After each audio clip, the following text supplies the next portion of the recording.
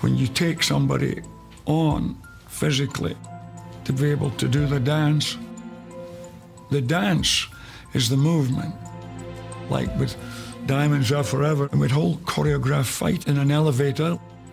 Made one mistake, baff, and it was him and not me, thank God. And he knocked the wind.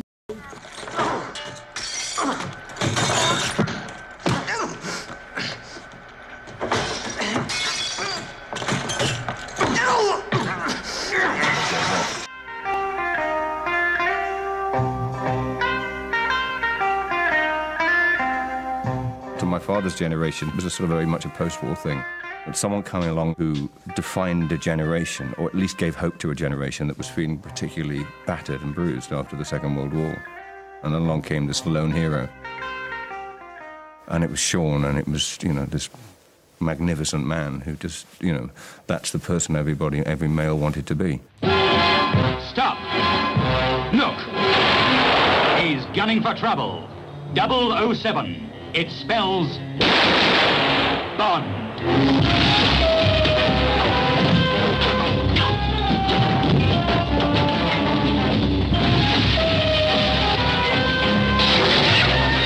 Shocking. This is the design of the interior of the volcano, which is the headquarters of our villain. Action.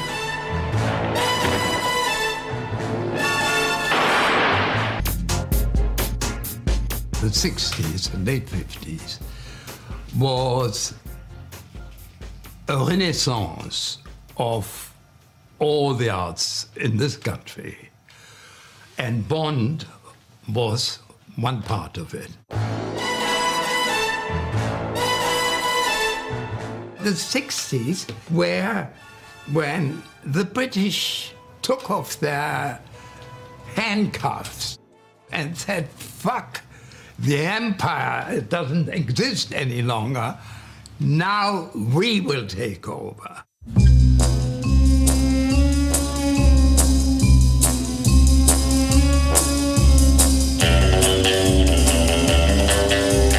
And so I let myself go, and always tongue-in-cheek, but tried to reflect the era that we were living in, and maybe slightly ahead, you know, of that time. $1 million, Mr. Bond. In a way, I think Dr. No set the style for the rest of the Bond films.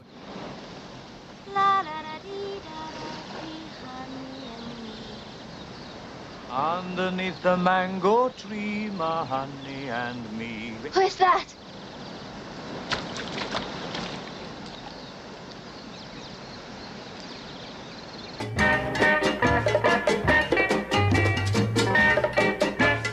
It was still a bad time in Britain, not great. So many people identified with somebody getting away with all these dollies and the food, and a matter of killing. Well, you're licensed to kill. I think it's a side of it that's it's very much a fantasy. And I still get stuff, you know, sent to me, and, you know, notes and sexiest man alive and all that stuff. At the time, a lot of the British characters were thought of as being eccentric. Some people didn't think Sean Connery was appropriate. They wanted to have a more smoother character, but he turned out to be just perfect for the role. Cubby and I went through, I would say, 200 actors. I like the way he moved. He moves like cats.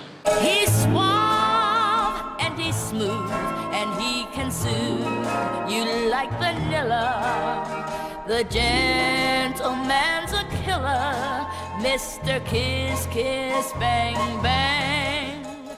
I never got introduced to Fleming until I was well into the movie, but I know he was not that happy with me as a choice. He called me, or told somebody that I was a overdeveloped stuntman. He never said it to me. I bet he didn't. Dr. No and From Russia with Love were phenomenal hits at the box office. The third Bond film, Goldfinger, marked the onset of spy mania and sent the crowd wild at its world premiere in Leicester Square. It was fantastic. And the plate glass window was pushed in the cinema. It was really so overexciting. Harry Saltzman always used to say, when people leave the cinema, the women go out lusting after Sean, as it was in those days, and the men go out walking tall.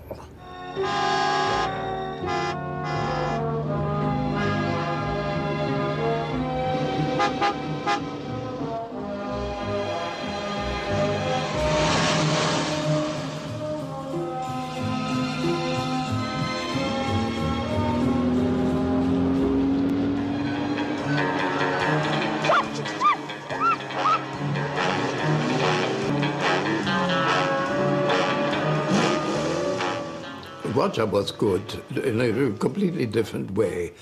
He wasn't the sportsman, the macho that Sean was, but he was maybe more sophisticated and a great sense of humor. Nobody does it better. Sean, physically, is a much tougher individual than I am. It's easier to accept him as a killer than me. My sense of humor, I suppose, sort of has to overcome that. I cannot say, I am going to kill you, and mean it. And I'll kill you if you don't. But you couldn't. You wouldn't. Bond's gone on now for 40 years, and other actors have taken part. Why do you think its success is so enduring? The ingredients are all there for the kind of movie that people want to see. It has very good entertaining value. For example, it's the spectrum of actors. I mean, from myself to Daniel Craig, who I thought was fantastic, marvellous in the part. Daniel Craig said he saw all the films, but he took an immense amount from your films. I suppose nicked is a good word. Yeah, well, I'm flattered. Yeah. Well, I mean, it's there to see, and it's the danger element, I think he really gets it.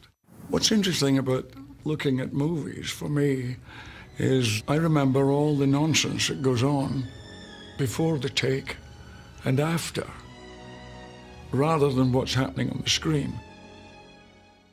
I'll tell you something, and nobody's noticed it, but I do every time. When the Bond film comes in, it goes da-da-da-da, da-da, and then the character comes through, fires the gun at the lens. It's not me. For the first few, it was Bob Simmons, the stunt man, and every time I see it, I always think it's funny. My name is Bond. Bond. Bond. Bond. Bond. Bond. The only thing that worried me was how could I say, my name is Bond, James Bond, without saying, my name is Bond, James Bond.